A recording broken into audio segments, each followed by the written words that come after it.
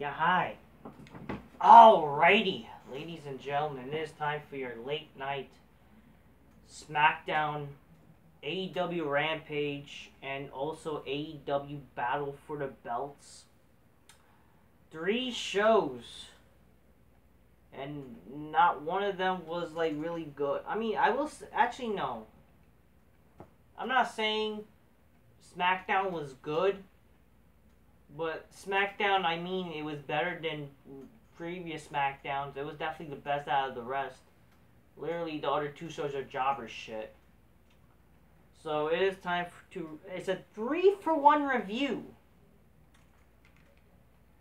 Why? Because, so AEW, I mean, basically we got like a 2-hour Rampage. Which is essentially what it was. It was essentially a 2-hour Rampage. But it's an hour 2 of AEW, and they basically did their stupid Battle for the Belts tonight. So, I mean, I thought their special Battle for Belts are their Saturday special, but like, I mean, maybe it's a good thing they did it. But then they're gonna complain that, oh, you know, it was on a bad time slot, all the excuses. In reality, like, it's probably better for them that they did it tonight, okay? But in reality, even if they did it tonight, boy, was it shit too. Okay? Because, like, and especially, isn't it fun? Like, wow. When you think of Battle for the Belts, there should be, like, a championship, both the championship and the fight, and the matches, whatever, on the show. But yet, like, literally, like, you had a championship match in the fucking Rampage show. What's the point? I don't fucking get it. I don't know. I don't care. I just think both show, like, AEW's bullshit. I mean, SmackDown, a bunch of bullshit happened, but it's like, whatever, in the end of the day. But I will say this with SmackDown, they were less bad than really, like, so in a way, the show was kind of okay.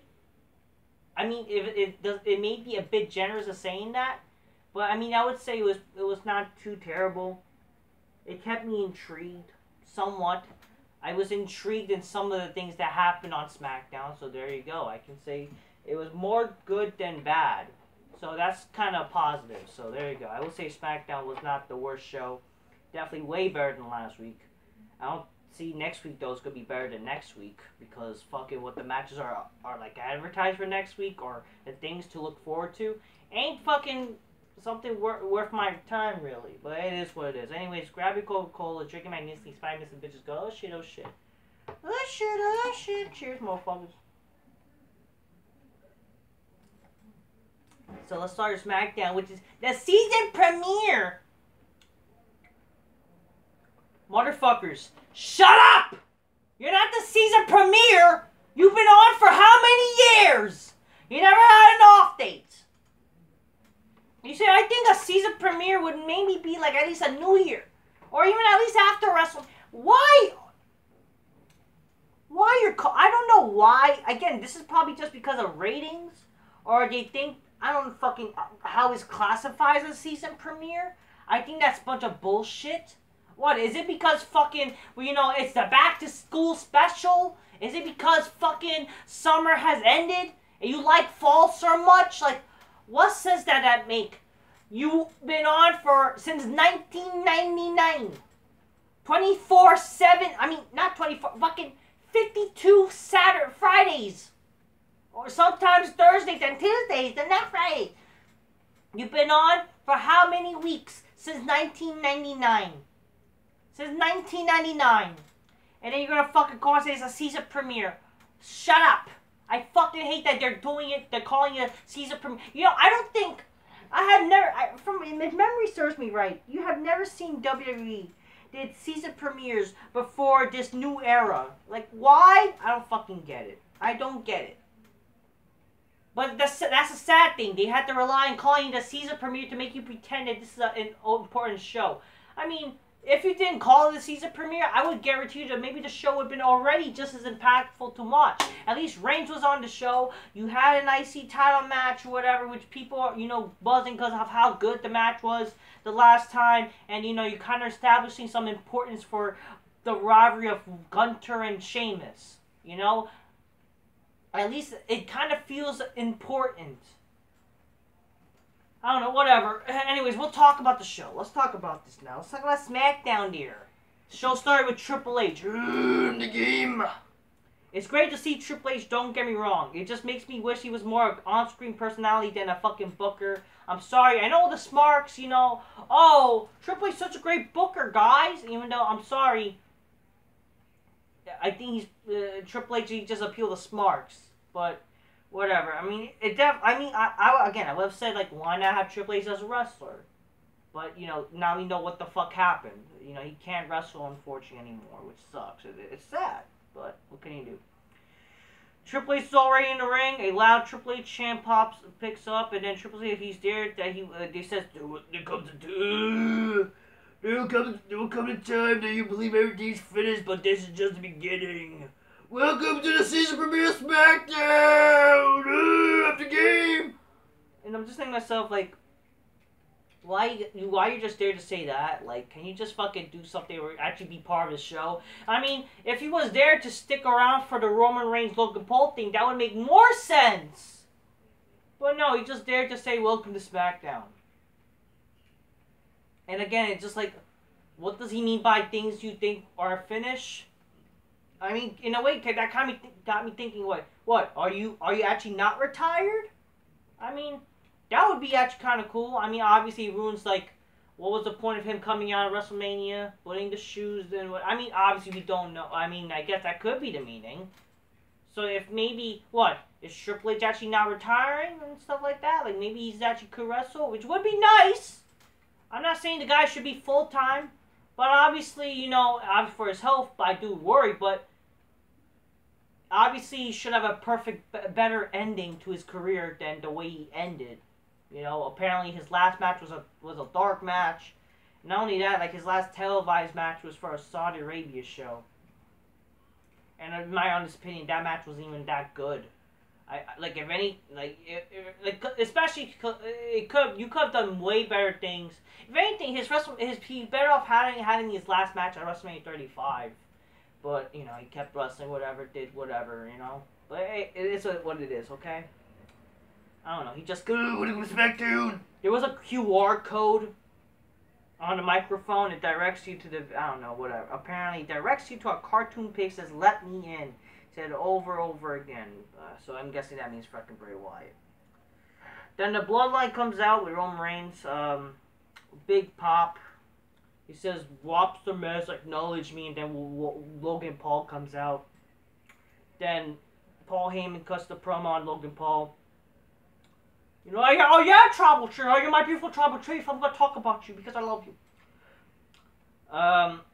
Well, actually, before that, Reigns says the crowd did him the same thing years ago, and he's the greatest of all time, when people were chanting Logan sucks chants, so I guess he's trying to, like, I don't know, don't worry, Logan Paul, they were telling me that, you know, I suck, and then I became the greatest ever. That Paul Heyman, I'm the Tribal Chief, you know, the other day, he acts like who Logan Paul is, and it's just like, it hit him in the head just like Anderson Silva will do to his brother. He says Logan Paul is this generation's look of Mr. T and Cyndi Lauper. Paul is an outside celebrity, the #1 of a pop culture platforms that has more eyeballs to the product, which means that they all acknowledge the Tribal Chief. Then they thought, what about Jordan? Basically, they mentioned the people who actually, like, you know, who, it's funny how they mentioned Jordan Peterson, Ben Shapiro, and even Andrew Tate, which I thought that was kind of cool, you know, kind of funny and kind of cool, honestly. They talked about, why not Jordan Peterson? Well, he never had the balls to fight Roman Reigns. What about Ben Shapiro, who talks so fast that no one can debate him, but it would be a great open mic to have with Ben Shapiro. But you know, Shapiro wears a yarmulke and doesn't have the balls to fight Roman Reigns. And then there's Andrew Tate, who just less said the better, who then was, I believe, Jake Paul Schmucky's brother. Which is, you know, and he says that, you know, they probably better have the hospital have the tubes in the right places once after he's done with the Tribal Chief's done with him. Then Logan Paul asks Heyman, you're not, I get smashed by the Tribal Chief. Does that mean that? But you say I get smashed by the Tribal Chief, but what does that mean? Roman Reigns or the Tribal Chief Jey Uso? he's like referring to main event Uso, and then at least the dissension between Roman Reigns and Jey Uso there. But then Sami Zayn calmed things down. He was like, you know, then he's like, you know, Roman is the greatest of all time. So he calmed things down, saying he's the greatest, you know, doesn't mean anything, that they're all family, blah, blah, blah, which I guess that's kind of the cool thing, you know, about this in a way, so. It's like, why of all people, it's Logan Paul to point this out, and he's the one, like, oh, it's tribal chief, like, oh, you know, but he didn't even mention main event Uso, but, like, I don't know. It is what it is. I mean, it would be better, like, why not, like, actual other wrestlers? And I'm sorry, like, if the crowd legit hates Logan Paul, it just, like, makes you think, wow, Reigns is the ultimate babyface out of this scenario. It's like, wow. And again, like, this show would have been booked better, too. Like, a better, like, booking idea. Like, if you're having this, like, wouldn't it make sense? Like, heck, if you want to make something important, bring some importance for this show, why not actually have Logan Paul wrestle tonight? And maybe him facing the, like, even Sami Zayn. That would actually lead some, like, feud of the fire or something. Or even him versus Jey Uso. That would actually make some sort of sense, maybe. I don't know. Something. In my honest opinion, I do think, like, this match, if you want to talk about box office appeal or something, like, heck, something for this big season premiere, wouldn't it make, honestly, why not just have Logan Paul versus Roman Reigns happen on tonight, or on a SmackDown? That would already been big enough for fucking this show. It would actually lead to some mainstream appeal, lots of people watching this shit. That would actually be something. Because in my honest opinion, the Saudi show, they're going to have people watch regardless. You know? I don't really think, like, Logan Paul versus Roman Reigns is going to be that, really, like, that big of a deal as opposed to any fucking Saudi Arabia match. Like, just about, again, having Roman Reigns on the show, it's already big enough. You could already do almost, like, at least, like, even in that, like, you could already do something, like, with Lesnar. I mean, not Lesnar, like, I mean, even if they were, that already will fucking drop by Saudi Arabia. I mean, even more than Logan Paul versus Roman Reigns. But, like, my point is that, like, if they really think that this is a match that it needs to happen at the fucking stupid Saudi show, which I'm not against the idea of Saudi Arabia having their show, like, whatever, because it's no big deal. Like, oh, it's okay, UK, but not Saudi. Why? I don't care. I mean, in the end of the day, it's like, whatever. It's like, no big deal. I mean, I was perfectly, like, yeah, great. But now they have the women wrestles. Like, who fucking cares? Because no one cares about women's goddamn wrestling. Especially with this She-Hulk shit. And now they just fucking still, again, they're dressed, like, as covered up. Like, come on. Like, it's so retarded. But, I don't know. At the end of the day, who gives a shit, like, what happens to Saudi? Like, I don't think it's that big, massive big deal. Like, big deal. Like, why is that? Because, again, I still think it's kind of stupid, yeah. Like, I get why people complain. Sure, it's like, but it's like, really? Logan Paul still? But whatever, it is what it is. I don't know. Anyways, so Solo Sikoa in the first match defeats Ricochet. Which, again, makes me think... but, again, this match was like 8 minutes or whatever. Why wasn't this match like a squash match? This match should have just, like, been a squash like this. Because right after this, like, Solo Sikoa should have just beaten the guy. Whatever. The backstage, Roman Reigns and the Uso... Basically, the essential between Jey Uso and Sami Zayn, like usual. And then Roman Reigns points out how it's always been an issue, and now that it's Sami's problem, he's gonna be the one apparently to handle Jey Uso. So, whatever. Then we see Shit-Row coming out, but then they get attacked by Legado del Fantasma, who were in mask, but they reveal it's Legado del Fantasma. Besides the Elektra Lopez chick, which I felt that was like, really, why did they not have her? Instead, basically, what they basically did is they redid, in my opinion, they basically redid this whole stupid Andrade shit. Because eventually, that's what Santos Escobar is. It's basically another Andrade. But if anything, in my honest opinion, he's better than Andrade. Because he actually can talk in English and actually speaks fluently. Which is why I think that, honestly, this guy has more of a promise than Andrade. But yeah, they basically are kind of redoing. Like, he looks like Andrade somewhat. So they're basically redoing it. like you're redoing Andrade, but this time with Santos Escobar with Zelina. And it's like, why? Why this? I mean, don't get me wrong. I'm not complaining about Logan the Fantasma being on SmackDown. I think, fuck yeah. Have them on SmackDown. I think they're a good talent that they should be doing. If anything, they're like the legit Mexicools, which I kind of get the vibe from. Remember when the Mexico comes out, we cool, even though they could be more like that. But it was like, if anything, I liked also the Electric Lopez more. I thought she was more better looking, somewhat. I mean, I'm not saying she Zelina Vega's ugly. It's just like you're kind of redoing the same shit. Like, come on here. I don't know. I mean, why not just have both Zelina and her? But whatever. I don't know why they're not bringing her up. I don't know. My only problem is too is like, sure, it's like, wow, who are these guys? Like, it kind of worked tonight, but it's like, it's your typical, like, oh, is this guy from NXT instead of the no vignettes, no promotions, like. It's typical. Like, it wouldn't be nice for a change. Why not actually have, like, vignettes for wrestlers coming up to the main rosters or whatever? But, I mean, I thought it worked somewhat, so it is what it is. I am happy that Santos Escobar and his cronies are on SmackDown, because I think there could be something interesting. The Mexican cartel group. Obviously, it's just, I wish, like, why not have the Tony D'Angelo? Like, the whole storyline could have been great for a main show. It just sucks it's been wasted on NXT.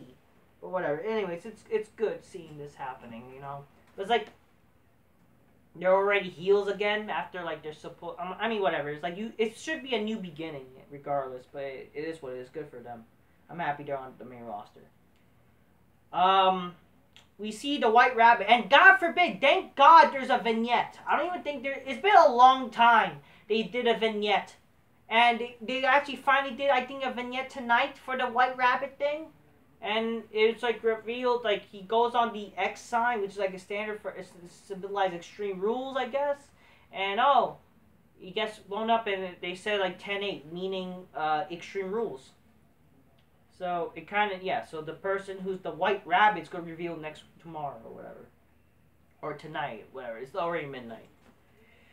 Shotzi, or Shits, I would say. Shits and Raquel Rodriguez defeat Sonya Dykefield and Zia Lee.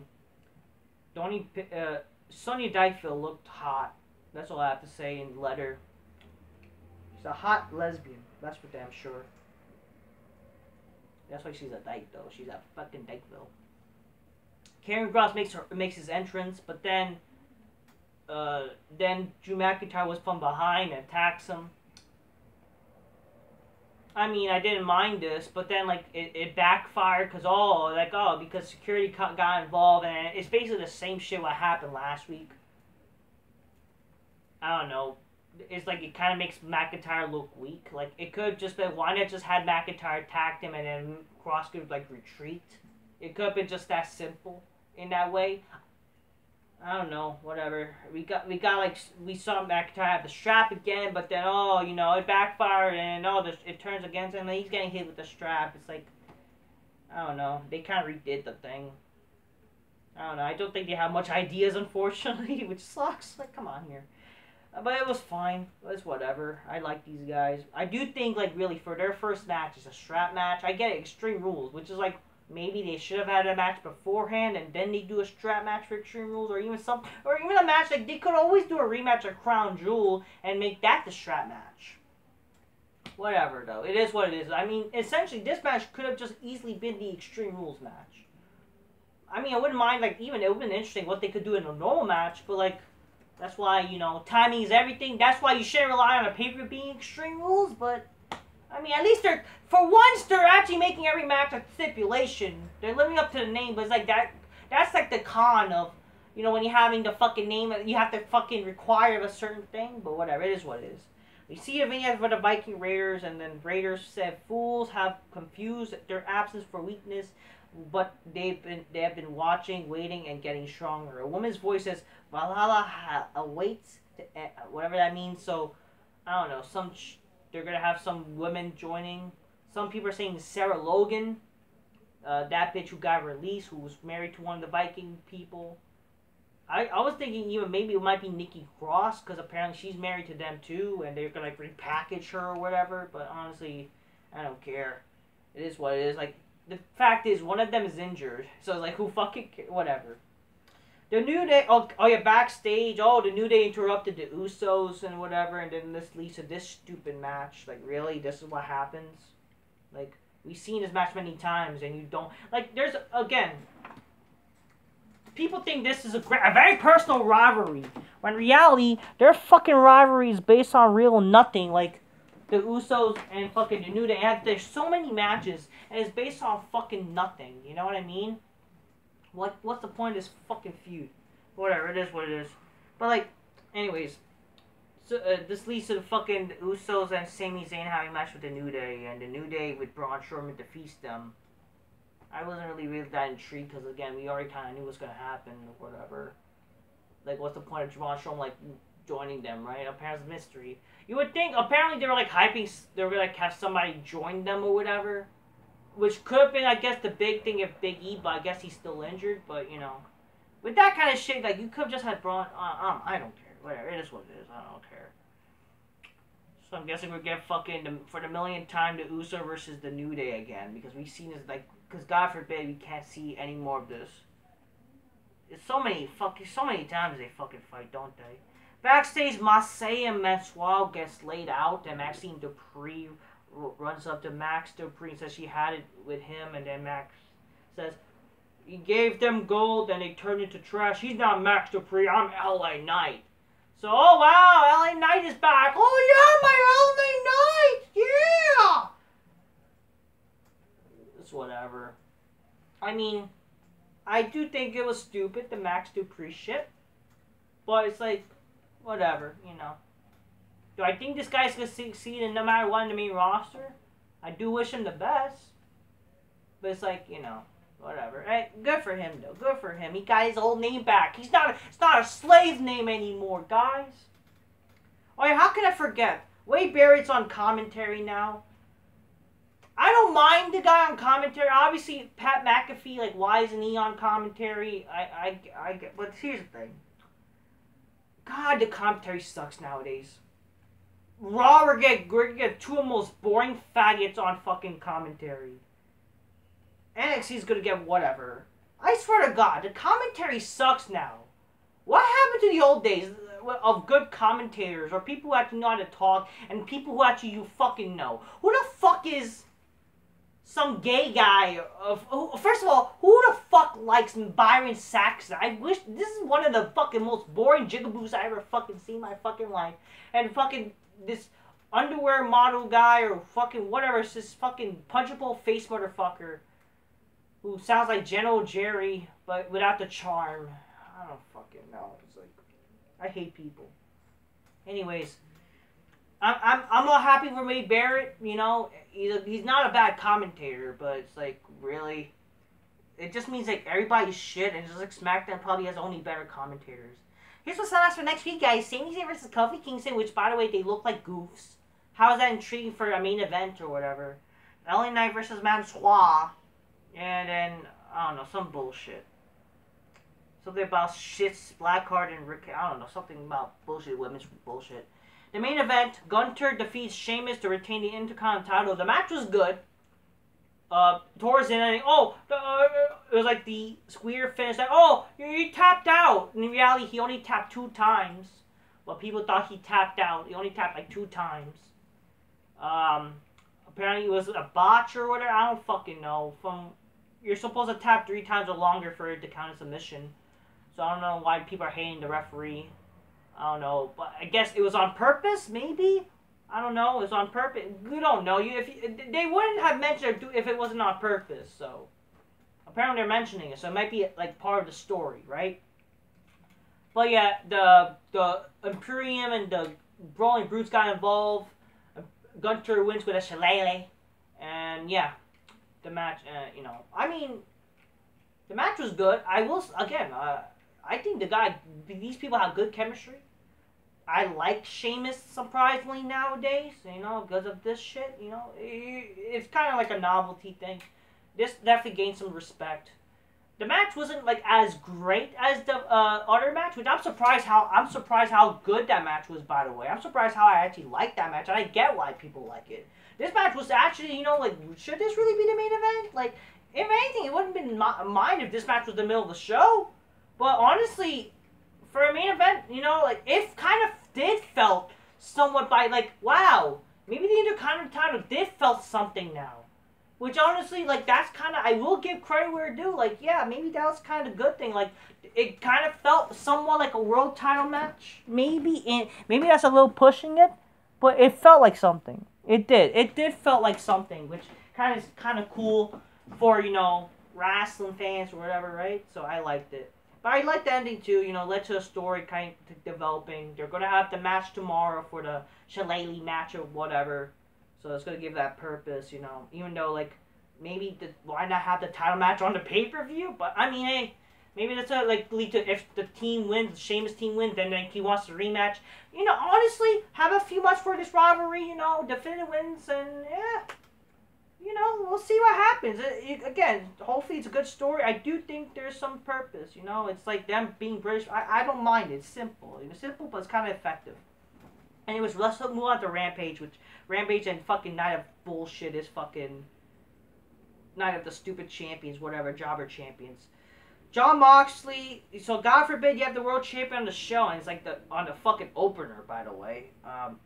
Jon Moxley is there's his stupid group, the Blackpool Combat Club without Brian, like. It's fucking they're fucking struggling to defeat jobbers, by the way, which is Private Party and Rush. Who cares? Tony Nese and Josh Woods defeats the Varsity Blondes, whatever, and RNS is disappointed. Why? I don't care. Smart Mark Sterling says he's trademarked, I don't know, some bullshit. And then Maskcaster cut a promo saying he's saving ratings and Draymond Green. Which, I guess, again, that was like, and he says he's there to make people watch, so. It was great to see the Acclaimed, you know, that was cool. We see a video of Eddie King said, I only get 30 seconds, but MJ gets 15 minutes. And like, oh, there's a little shoot, because, you know, he's misunderstood. Who fucking cares? What was that? That was stupid. You know, are you on purposely doing stupid shit on TV? Tay Mello and Anna JAS defeats the Sky Blue and Madison Rain. Good for them. And then Isaiah swerves off like, oh, I'm not here trying to have a banger of a match with Billy Gunn. I just want to hurt daddy ass. I mean, God forbid a wrestler actually says, you know, I just want a 5-star matchup. I want to hurt people, which, even though it was like kind of generic, but hey, good. You know, fucking finally. But it's like, is he really that imitated to fucking defeat Billy Gunn? Come on. Make it make believable. And the Death Triangle defeats the Dark Order. Oh, they were fighting for Luke Harper, Brody Lee. Again, they're relying on this fucking death. Come on, you said WWE's sick? They're fucking sick for relying on this death for 2 years. Oh, that versus last match. Who cares? I'm sorry. I'm not saying who cares. Like, I like Brody Lee. It's no disrespect, but like, you're relying on this death. Because you have no ideas. Anyways, Pac defeated Trent Beretta on the fucking battle. Okay, Battle of the Belts. Pac defeated the fucking jobber, like Trent Beretta, but Orange Cassidy gets involved. I don't know, who cares? We see Claudia Cosmo. I want the ROH title. Like, you're boring, motherfucker. Fuck you. Jade Cargill defeats the fucking fat whale bitch. But then, oh, the tranny bitch stole the title. Who fucking cares? The Gun Club comes out. They're drunk. I don't fucking know. And then FTR defeats some fucking boring jobber tag team. I mean, they're big people, but it's like, who fucking cares about these people? Oh, it's ROH shit. I don't give a fuck. Yeah, so it was like ROH tag title match. Warlow, Brian Cage came out, and Samoa Joe. It's basically the same shit we've seen already from Dynamite. It's like, why should we care about this? Is ROH shit? I thought it's AEW Battle for the Belts. Overall, fuck both Dynamite shows. Fuck AEW shows. SmackDown still was boring shit, but it was like the worst SmackDown of all time. Wrestling sucks. I don't know what to tell you. Like, Extreme News is coming up. Yay. Black Rabbit my ass. White Rabbit. Well, anyways, I mean, I'm looking for it. I like Bray Wyatt if he is the thing, but it's like, who cares? You know, it's like, whatever. Modern wrestling is shit. Especially with jobber shit like jobber fucking, the 2 hours of fucking AEW bullshit. Till next time, peace, yeah, bye.